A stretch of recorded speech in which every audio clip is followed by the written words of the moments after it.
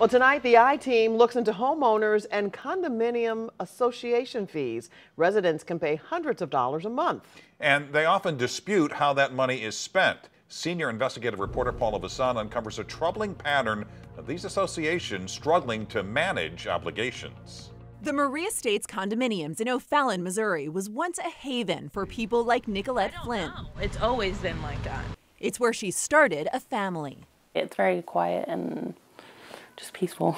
But now discontent brews among residents who feel betrayed by their condominium association, while they pay about $150 every month to keep it running.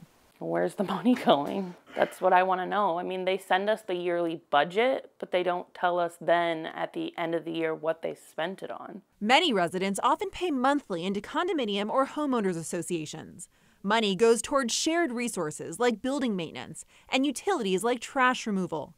About 1 in 6 people in Missouri are part of one. These are the rotten stairs that we have told them that needed to be replaced. But she points to a litany of grievances, from neglected building and lawn care to unsalted, icy pathways. I slipped and fell in the parking lot because they didn't properly salt. The latest headache, roofs that need repair after severe storm damage, with hail the size of golf balls.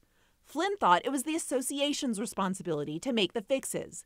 Later, she learned she'd have to work with her insurance, paying around $4,000 out of pocket. It just upsets me knowing that I thought I was covered.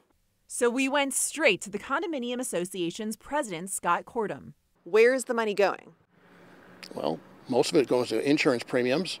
Insurance experts tell the I-Team premiums have doubled and even quadrupled in our area over the last year.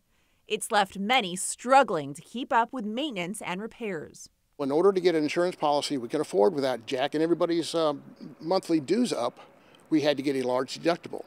Complaints here also focus on lack of transparency and oversight. Cordum argues he's been trying to keep people informed. Most of the time, if people ask a question, we'll answer it. With nobody asking questions until now, I don't see any reason to bend over backwards. We got hold of the association's financial records. It shows a condominium association operating on what industry experts call a shoestring budget to keep costs low for residents. The downside, financial surprises down the road. Are these issues aggravating enough to make you want to leave? I've thought about it, but you have so much invested. Like, you can't just get up and just leave.